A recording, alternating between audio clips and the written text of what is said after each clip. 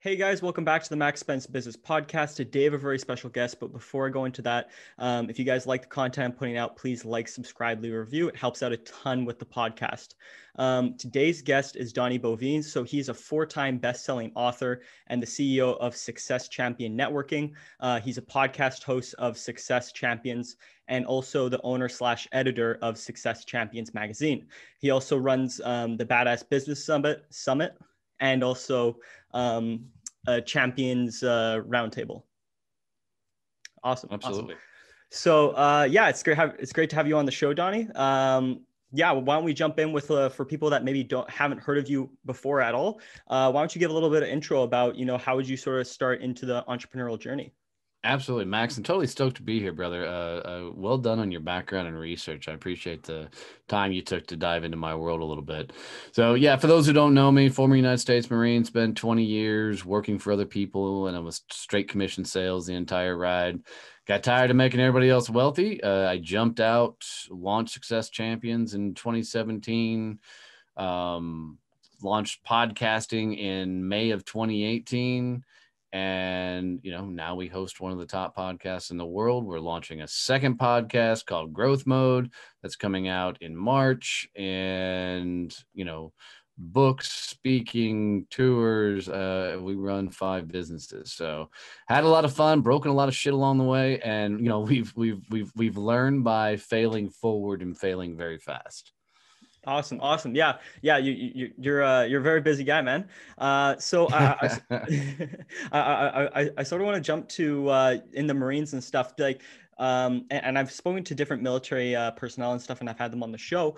I want to get sort of your take from like going into the Marines, into the sales, and into entrepreneurship. Do you think the Marines really set you up for success, or did it actually go against you, or did you come out maybe not as good, not as better off? Like what are your sort of thoughts on that?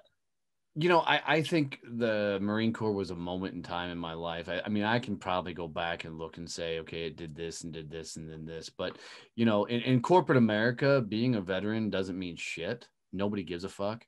So it really comes down to that for my corporate career, being a Marine didn't do anything.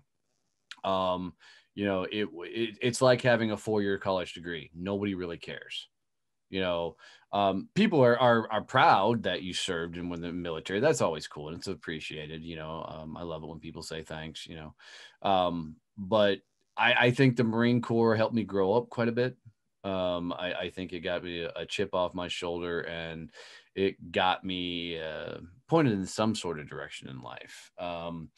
As far as helping me be an entrepreneur, I could attribute that to being in the military. You got to be quick on your feet because you can't say no. When somebody gives you an order and says, hey, go this direction, you just figure it out. You don't question, you don't ask, you don't need all the details of how to do it. You just pull the trigger and run. And so I could correlate that to being an entrepreneur. Because I think the biggest detriment to most entrepreneurs is they start thinking. And when you start thinking, you overthink, and then you're just going to screw everything up. So I could definitely see that parallel to that time in life. I mean, I loved being in the Marine Corps. I also hated being in the Marine Corps. I've never been a guy that liked anybody telling me what to do, how to do it, when to do it. So I don't know why the Sam hell I signed up in the first place, but it was a fun ride. It was a fun moment in time. All right. Awesome. Awesome. Yeah. Something you pointed out there was sort of the, just like, there's another guy that said it on the show. It's, I think it's the fire, aim, shoot, or yeah. I think I might butchered that, but just pretty much the mindset of just pretty much just rocking and rolling and just going forward, not overthinking things, which I sort of, I'm trying to get around in my own life is, overthinking things on on different levels and stuff. So actually just doing more, just action instead of just like, planning and research and other stuff. is something I find very beneficial, and probably something that, like you were saying, is super beneficial in your life. I sort of want to jump now to pretty much getting into sales. Why do you think you sort of chose to go into the sales arena? Oh, I did not choose to go into the sales arena. so I never wanted to be a sales guy. And I didn't really know what it was. So when I got out of the Marine Corps, I went to work for my best friend and his old man, and they had an HVA, heating and air conditioning company. And so I started off actually being the grunt that climbed under houses and up in attics, and it was dirty, it was nasty, and it was Texas, so it was hot as hell. I did not enjoy that line of work, and I was actually getting ready to quit and try and go find something else to do for a living. But as I was getting ready to quit, Jerry, the owner, looked at me and goes, "Hey, you're about to quit, aren't you?" And I'm like, "Yeah, I'm done with this shit." And he goes, "Well, before you go, let's try something." I said, "All right, what's that?" He goes, "You're going to do sales." And I actually looked at him and said, "What is sales?" He goes, "I'm going to hand you a bunch of pamphlets. You're going to go knock on doors and see if people will let us come look at their air conditioning." That was my entire training manual. That's what I was told to do. And I'm like, "Wait, I don't have to climb under houses. I don't have to, get up in attics. I don't do anything. I just got to go knock on doors and talk to people." He goes, "Yep." He goes, "And you're not getting paid unless we get paid." I'm like, "I'll give it a hell. I'll try it." So that's how I got into sales. And if anybody's interested, I grew that company from a $300,000 to a $3 million company. And we took them from a residential to a commercial heating and air conditioning company. But that was how I cut my teeth in sales. But I don't think that I really got into big league, heavy hitting professional sales until I got into commercial printing. And then that's when I had to learn how to do professional business to business, working with major corporations and, selling into them. So it was, for me, sales was a series of just doing what was in front of me, not necessarily choosing a path. Because at 3 years old or in third grade, when Miss Smiley, my third grade teacher, if she would have looked at me in third grade and said, "What do you want to be when you grow up?" It'd damn sure not have been sales guy. So, we just kind of fell into it, and, Yeah. So yeah, it was just something that was put in front of you. You just started executing it to the best of your ability. Okay, awesome. So, what with those first few years of being in sales, what did you really get? Like, what did you learn the most out of those? Pretty much doing the door-to-door sales. And what were some key things that you took away with you when you went into sort of the more like corporate world of sales? Yeah. So the funnest thing that I've learned in all of my ride in sales was, sales is just a conversation. It's two people sitting down. One is talking about what they have. The other is asking questions and potentially seeing if they're interested. And at the end of the day, it's not about closing a deal out. It's not about getting a commission or anything like that. Sales is about forming a relationship with somebody and, making them a lifelong client and friend. Client first, then friend. But, I'm fascinated with, because my early sales career didn't grow up that way. Going door to door, it was tough. It was a very, very hard sale to knock on somebody's door and interrupt their day, watch their exasperation on their face because now some guy is standing in their doorway, and they don't want to talk to them. So I learned that the more I was just myself, that people will take you more seriously. Now, I forgot that lesson once I got into corporate sales, because I started getting sales training and I started learning how to be a sales guy. And, once I really hit corporate America, success was suits, big cars, skyscraper buildings, and you had to look and act a part. And I forgot the along that way in there that, you just need to be yourself. And it was interesting because, there was work Donnie and then there was home Donnie, and those were two different fucking people. And I was always worried that if people ever met the guy that was a home Donnie, which was a country guy that drank too much rum, partied, and love to hang out on the weekends and travel, that they wouldn't like that guy. So for years in corporate America, I mean, I sold a lot of things, but I struggled to really connect and keep clients for a long period of time until, one day I had this light bulb moment that I'm really tired of being two different people. And it was amazing that when I went back to my roots from the door-to-door sales of just being me, I mean, in door-to-door sales, I'd walk up, it'd be 100 degrees out, and I'd say, you don't want to be here. I don't want to be standing out in this 100-degree weather. Can I just get a glass of water before I go on to the next house? And be amazed that that simple move of being real and authentic, the people were like, yeah, let me get you a bottle of water. Hold on. And they would bring it to you. And then you would start up a conversation. And the first time I did that, I'm like, well, damn, that worked. And then I started doing it at every house I went to, and just repeating that process. And I had to pee a lot because, drinking so much damn water. But that same principle carries through, that when you're just genuinely you never have to remember what you said. You never have to worry about selling them something they don't need.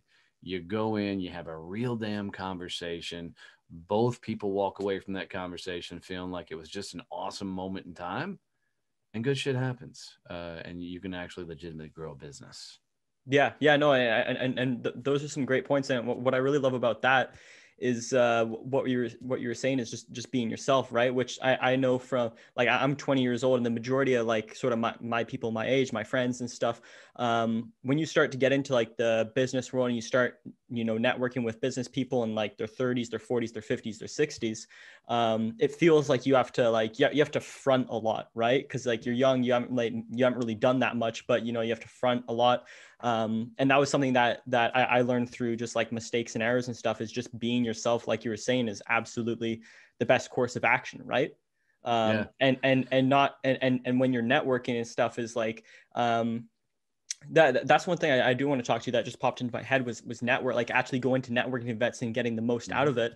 Because I know from my point of view is, like, I'll go to networking events, and it's sort of like the conversations are like, everybody's there for their own point, right? Which I understand, right? Everybody's there to get their own point across.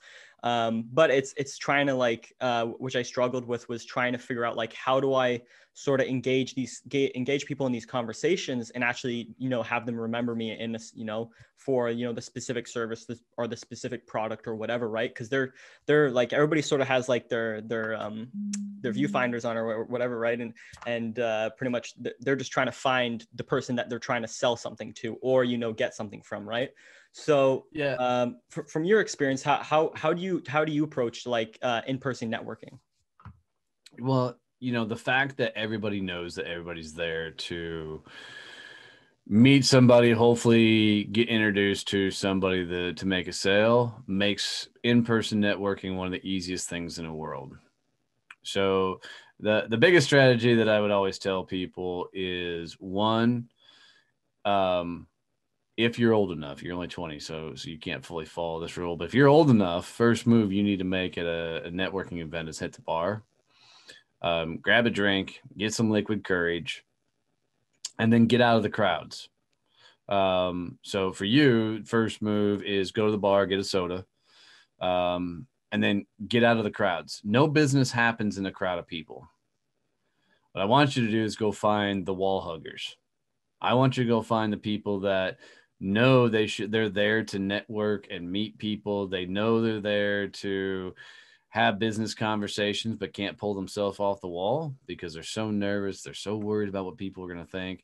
And I want you to go make a friend and walk up to them, have your drink in hand, put your hand out, shake a hand, and go, hey, what brought you to this event? Not what do you do, not, what do you do for a living? Start off a casual conversation like you would if you're walking up to try and date somebody. And if you're at a bar and you see a hot person that you want to go out with, you don't walk up and go, hey, what do you do for a living? You walk up and go, hi, what are you doing here? Who are you here with? Why this party? What are you drinking? Right? And you get curious about them. So you go find the wallflower, you make a friend. You hang out with them. You figure about their world. and you don't even worry about telling them what you do. Your job is to dive so deep into their world that you could introduce them to your best clients. And the reason you do that is you're helping them out so tremendously, be able to tell what they do for a living, that they'll remember you, right? Most people at some point are going to ask you, what do you do for a living? And tell them, keep it simple.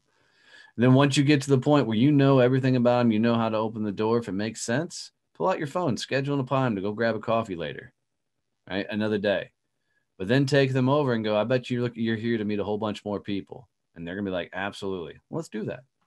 Take them into a crowd of people, introduce them around. And when they feel a little comfortable, get out of that group and go find another wallflower. Oh, okay. Okay.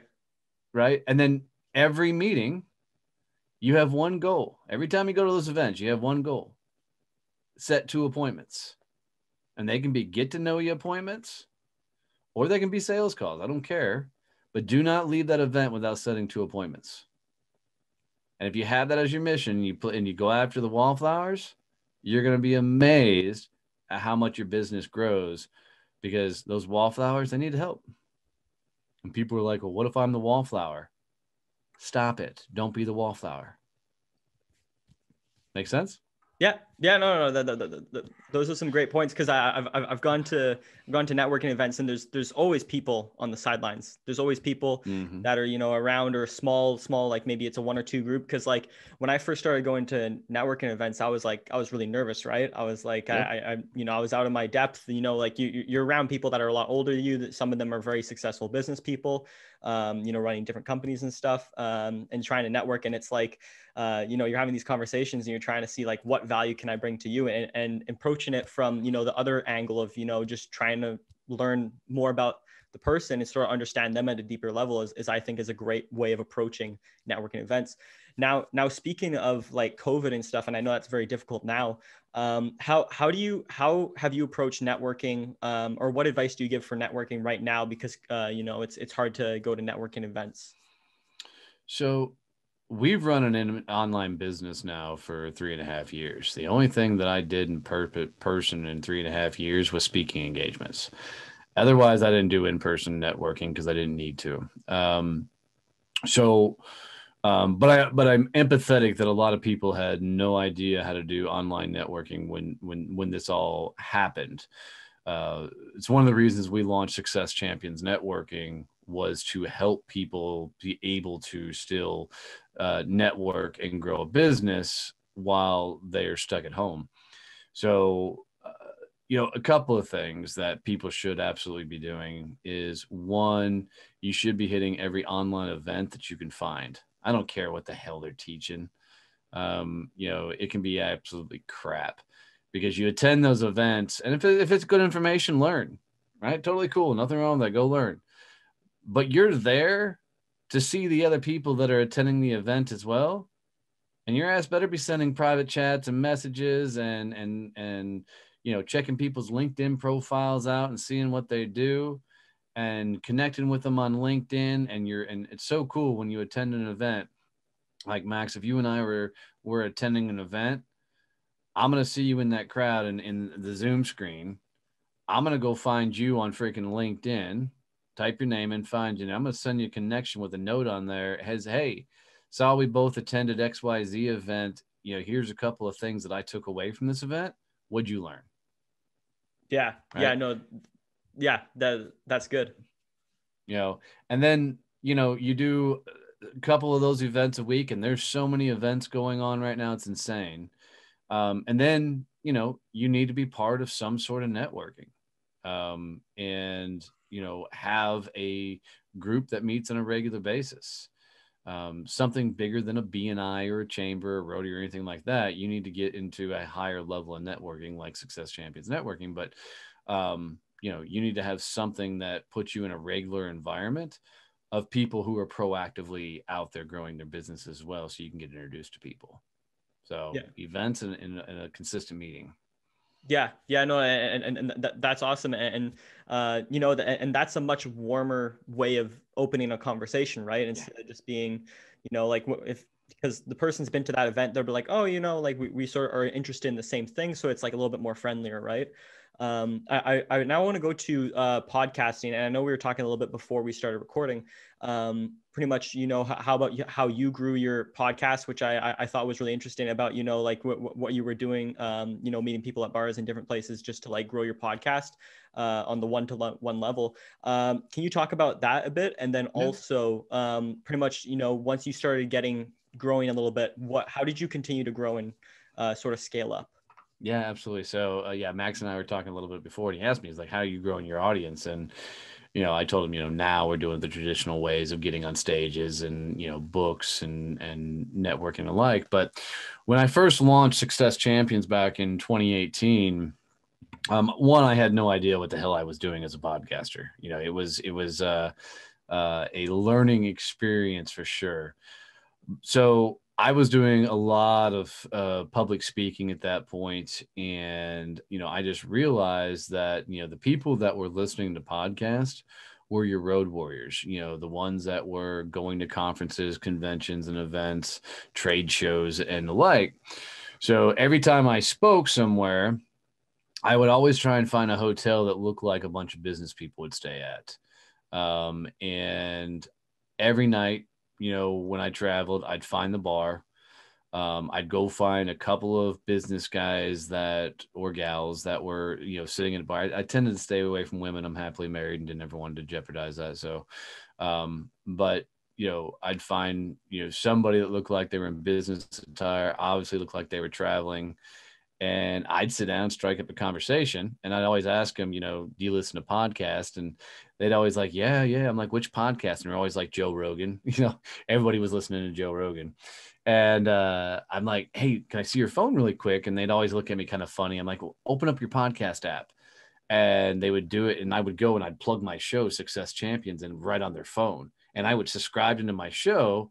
And when I first launched my show, my picture was on the cover of the thing, and so now they're on Apple or back then it was iTunes, or they're on Google Podcast or whatever, and they're pulling up their phone and there's my picture right on their screen. They're like, "Wait, that's your show?" I'm like, "Yeah," and it's cool at the time. A lot of it was already in a top 200 show, so now I'm ranking and showing it on the top of podcast and.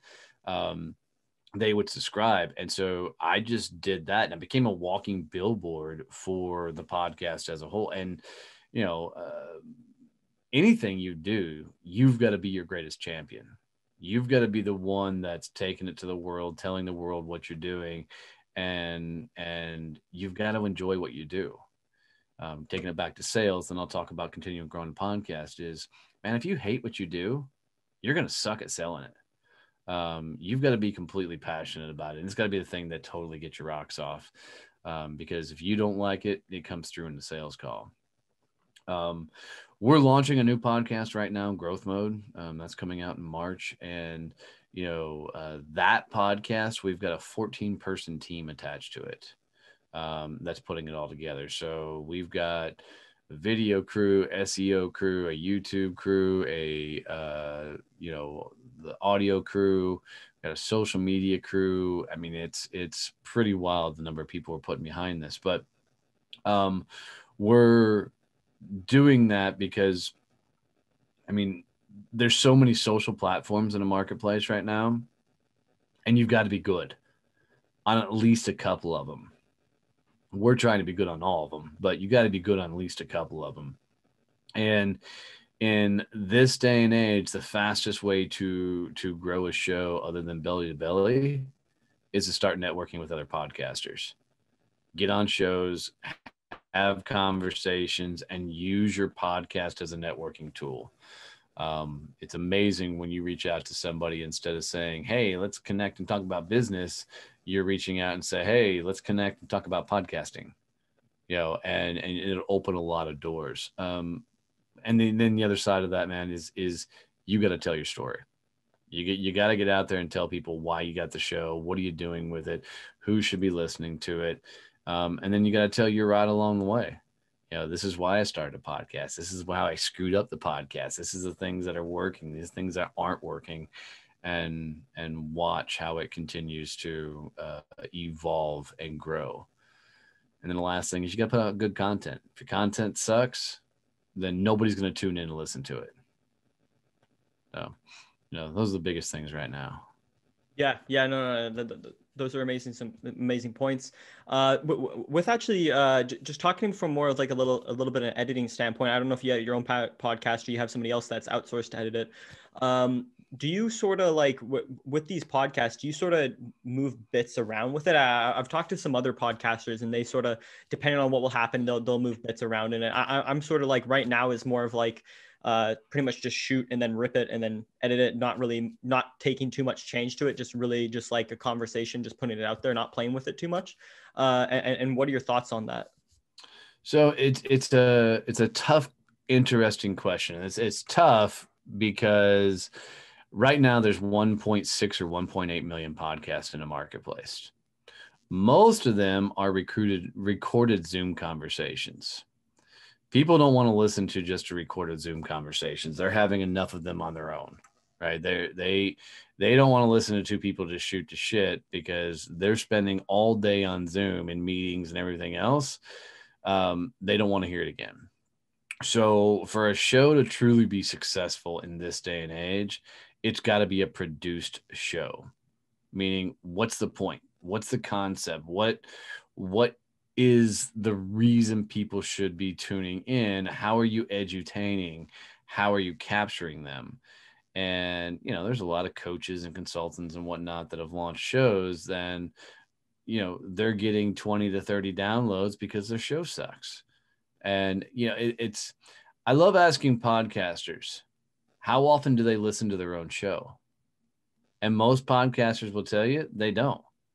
And the reason they don't is because their show sucks so bad, they won't even listen to it.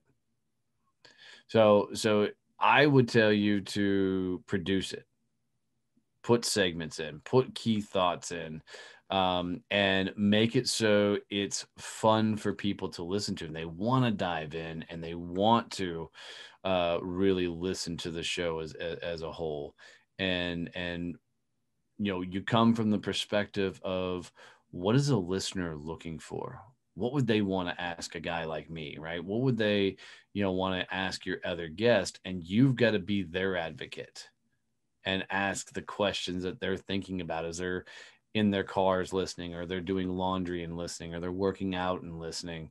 You've got to be their champion as a host. And, when you think about, man, this was a cool moment, this is a cool segment, you can do simple things like you can come in and go, hey, I was really curious about Donnie growing a podcast. And in this quick moment of time, he's going to take us through a couple of key things that he's done to grow his show. And some of the things that I really like what he said was, do this, do this, do this, and then cut into me coming in and then talking about that. It builds more character to the show as a whole. And I know that adds a whole lot of editing and work on your end to pull all that off. But you didn't get into podcasting just to have a show nobody listens to. Right. Yeah. So you get into podcasting to gain a following, get people into your message and story. So you need to produce for them. And what you're going to find is the more time you put in putting a show together, the more value, the more people are going to share it and want to listen and come back and dial into your show. So that's the tip of the iceberg of it, but that'll give you enough to play with to have some fun with it. Yeah. 100%. Like, yeah, those are some great points. And like with my podcast right now is like, that's what I'm trying to like, sort of trying to figure out, trying to take it to the next level, and trying to add some other stuff to it and trying to figure out, how can I make it better? How can people, want to listen to this and, share it. And it's like, cause it's like that's the whole purpose of, having the podcast, right? Is like, you want somebody to listen to this and be like, wow, this was so damn good that I want to, I got to tell my friends about this, or I have to recommend my friends, family, or other people I meet about like, hey, yep. It's sort of like the Joe Rogan podcast, right? Where it's like somebody sees an episode and they recommend it to like 5 or 6 other people just because the episode's so good. Yeah. Yep. Yeah, no, that's spot on. Yeah, yeah. So I want to now go to sort of the mindset side of business. Throughout you have a lot of experience in life and then business, sales and running your own company. Um, I want to sort of talk about sort of like the hardships that you faced and how you sort of overcame them. And would you mind sharing maybe a story from your life that was Sure. something that in business or let's say personal or something related that was really hard that you sort of overcame, and what did you sort of take away from that, and how did it sort of help you grow as a person? Yeah, so it's really so I spent 20 years working for other people, in the sales game. When I launched my business, I didn't know or understand what it meant to be a business owner. I was a sales guy. As a sales guy, I sold shit. Somebody else came in, took care of it, right? They build the account, they put the account together, operations, everything. My job was to sell. And so when I launched the business, what I didn't understand was not only did I have to sell, but now I have to bill it. Oh crap! Now I got to do the delivery of it. Oh crap! Now I've got to make sure they're getting what they want. And then I would find myself not out selling because I was trying to run the business. So 6 months into running Success Champions, I stood in the back porch of my farm, looked my wife dead in the eye, and said, "Babe, we're about to lose everything we own," because I had no clue how to be a fucking business owner. And my wife, God love her, looked right back at me and said, "You better get off your ass and go sell something." And it was a moment of a light bulb to where I realized that I was trying to spend too much time on the backside of the business, versus actually trying to grow a business. And I tell everybody, podcasting saved my business because it taught me all the things I didn't know how to do.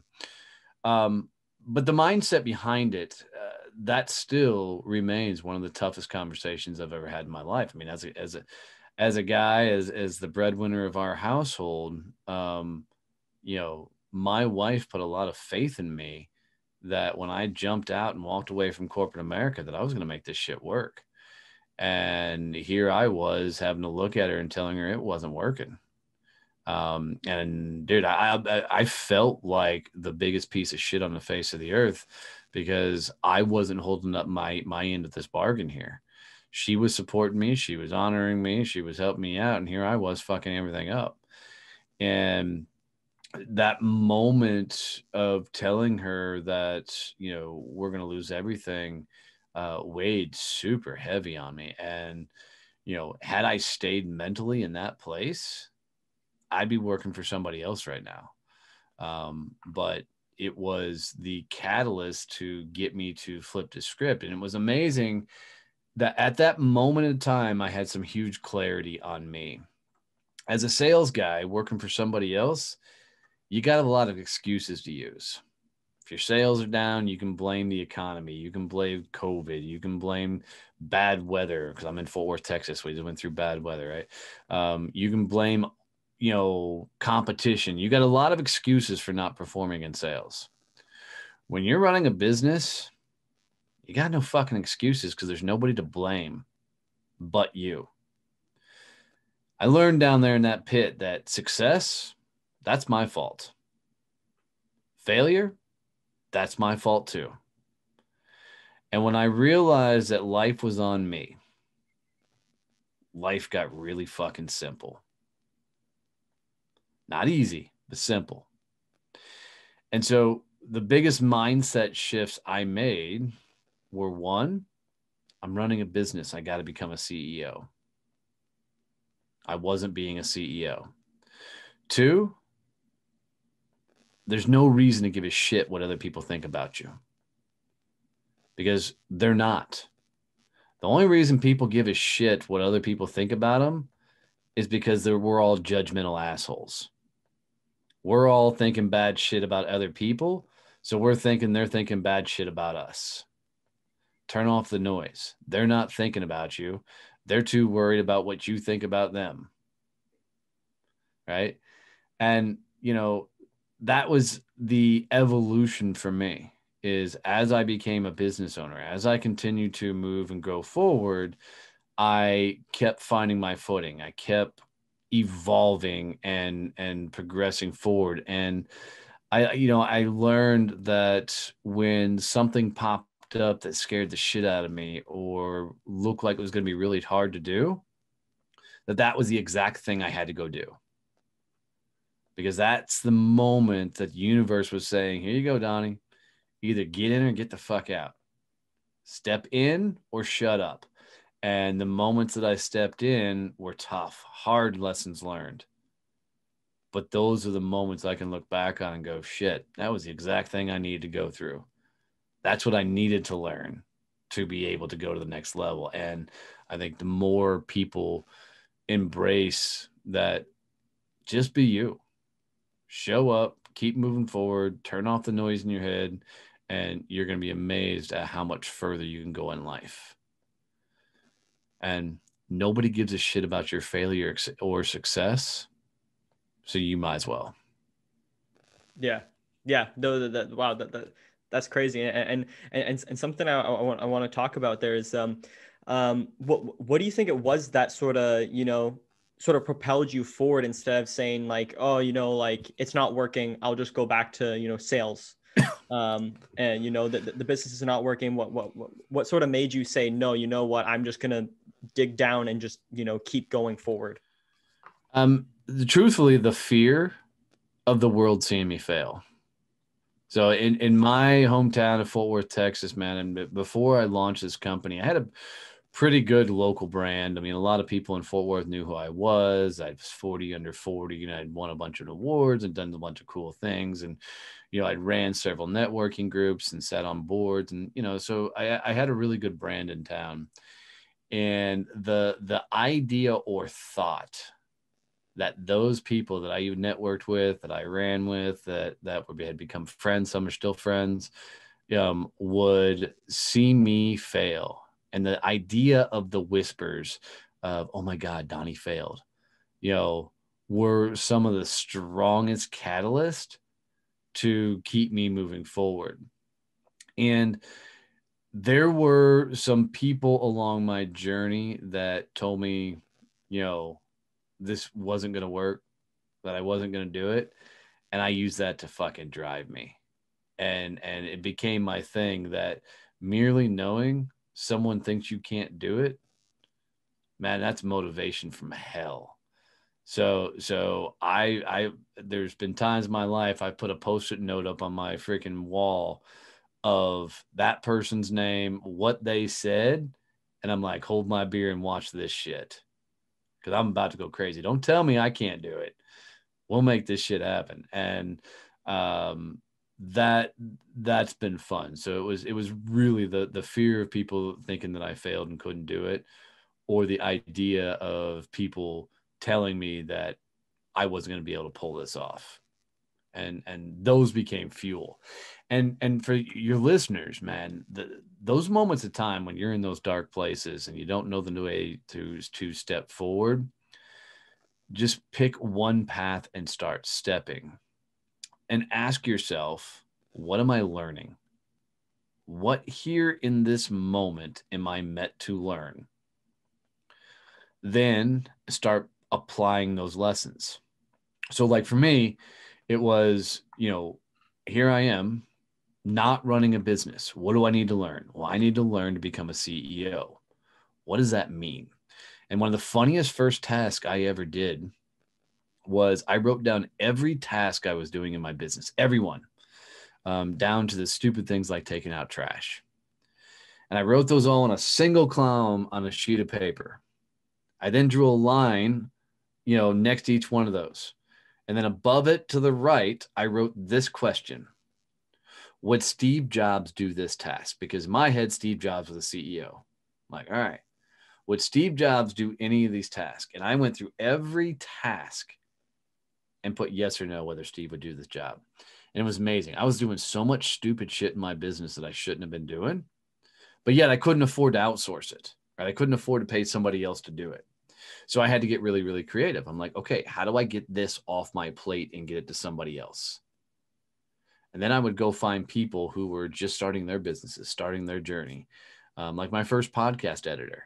He was a video production guy, and he was just building up his video production company, and he needed sales help. He's like, I don't know how to sell. Can you teach me sales? I'm like, yeah. Can you edit my podcast? And he's like, yeah, cool. Let's trade. And that's how I got my first outsourced person.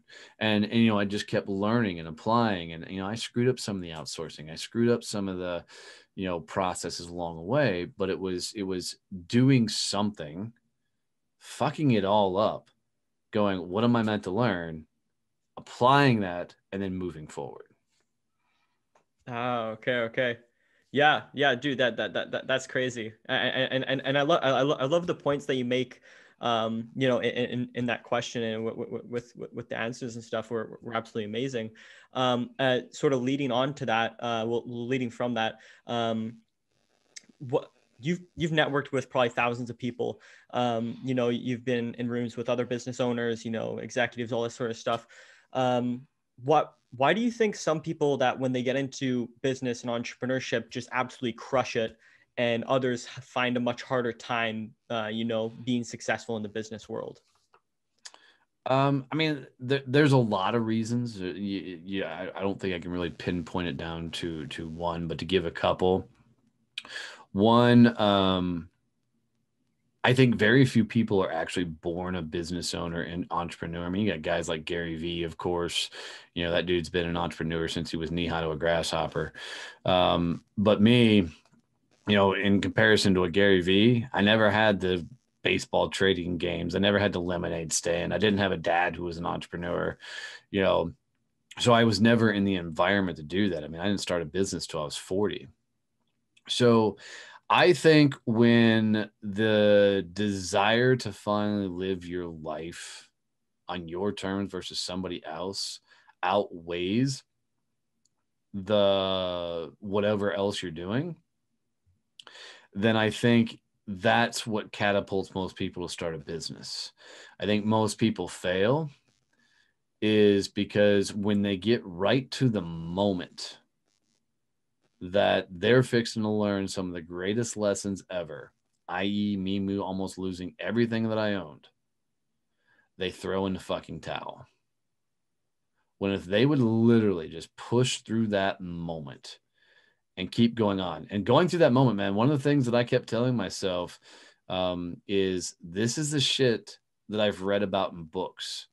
This is that moment of time. And as I'm going through it and everything else, I'm telling myself, man, this is that moment of time. This is what I've read in every book, every conference, every motivational thing is that dude said, you know, if I so glad that I held on at that moment. And that's what I kept telling myself, man, this is that moment. This is that exact time that if I can hold on through this, it's going to work. And I think most people throw in the towel at that point. And then the excuses come out. Well, I couldn't do it because I have kids or I'm married, I'm a wife, I have this, and the excuses is what actually ultimately kill them more so than anything. But it's the grit to get through that moment because everybody's going to go through shitty times. I don't give a shit. You run a business, you're going to go through some rough damn times figuring out how to make that thing bigger. Yeah, no, 100%. And that's something that I found really interesting was like, you know, it's those moments where you think everything's coming down, you know, it's all crashing down, but actually those are your sort of like, those are your best moments actually. Cause that's where it's like, that's where sort of like your mindset is going to be sort of fortified and, you know, that strength to continue going. And it's like, if you can get through, you know, almost losing everything, or, you know, having to sell something, you know, maybe having to sell your car, or, you know, downsize or something like that. And then coming back from that, it's like anything else that happens, you're like, this is not that bad. And you can just deal with it. Yep. And this isn't my phrase. I wish I could give credit to whoever said it, but man, your success story becomes somebody else's survival book, right? The shit you get to go through and talk about the things you survived, you know, that is literally going to be somebody else's guide plan on their journey to be able to get done what they need to get done. That's the cool thing about podcasts and everything else is you get to share these kind of stories out, you know, in hopes that somebody hears the message and is like, fuck, that's exactly what I needed to hear to apply and find fuel in my life to move forward. And that's the cool thing about it. So you're never doing anything just for yourself. There's always somebody else involved. And Yeah. sometimes it's just surely to share the story. Yeah, yeah, and that's saying that's why I love podcasting is like, and Gary Vee does it like very well. Is like he just hammers so much information at you at all the time. It's like, and he's just he's just in the game of like somebody's gonna hear this at the right time with the the right words and in the right context that they need to hear, and it's gonna boom, it's just gonna change their life. It'll just be a complete mindset switch. And that's what I love about podcasting is you're able to do that from having amazing guests such as yourself on the show. Thanks for that. Thanks for that. So I know we're coming to the end here. I wanted to ask you sort of one more question if you're good with that. Sure. Awesome. Yep. So you like you were talking about, you've faced some very, very stressful situations. How have you sort of managed that stress? Yeah, like so like in rum. Lots of rum. No. I have a full working farm. So I run all 5 businesses from the farm. We got goats, chickens, ducks, geese, and the whole 9 yards. And work-life balance is an absolute fucking myth. And anybody who's trying to get to work-life balance most likely hates what they fucking do. So for me, the escapism that I've used to embrace the stress and everything else is I put in some unique plays. Like 8 o'clock every night, my business turns off. And I sit down, it's 2 hours with my wife. We get to hang out and do whatever. Doesn't mean that I'm not going to reply to messages and everything else, but I'm not going to be doing accounting or heavily into the business. So that happens every Thursday at about 2 o'clock. I shut down the whole company. Everybody does whatever the fuck they want. And we call it the farm day. And we started that because I ran a full working farm. There's a lot of shit to do on a farm. And I needed time to go mow the acreage. I needed time to fix and repair fences and do all that. So for the last couple of years, we've had every Thursday being a farm day, and everybody works till 2 o'clock Central Time, whatever that is. For some people, that's noon. Some people, that's 4. But and we shut down the company. You're gonna do whatever the hell you want. Don't work on the company. Doesn't mean we're not, we're talking via messenger and some other things like that, but it's that time to go decompress, because one of my favorite meditation times, decompression times, is sitting on the back of a tractor for hours. Mowing the grass is a great way to just get caught up on your own thoughts. It's finding those moments of time where you can get away from it all and quit. I just wish people would quit beating themselves up that they're on vacation with their family and thinking about the business. Of course you're thinking about the fucking business. It's your livelihood. That's okay. You're allowed to think about the business all the time. The more people don't beat themselves up about thinking about the business when they're hanging with their family, the more they're actually going to be able to hang with their family. It's an amazing, paradox. So that's it for me is find those moments of time where you have your outlets. And I don't care what the outlets can be. It can be punching bags, shooting guns. It can be, drinking. I don't care. Just make sure you have your outlets. Yeah. No, 100%. And then those are some great points. So yeah, we're coming to the end here. Thank you, Donnie, for coming on the show. It was absolutely amazing, hearing your story, and all the great advice that you gave. Where can people find out more about you, your current projects, books, all that sort of good stuff? Yeah. So the easiest place to find me is just go to DonnieBoivin.com. And you can find all the information and stuff there. Find me on LinkedIn, ton of information there. And then successchampionsnetworking.com. But DonnieBoivin.com will get you all the books and everything else that we have as part of the family and everything else. And guys, do me a favor. If you're listening to this show and you got any value out of it whatsoever, like one nugget you could take and apply your business, do me a favor. and go tell a friend how to subscribe to this show. Literally grab their phone, bring up Max's show, type it in, and click subscribe on their phone.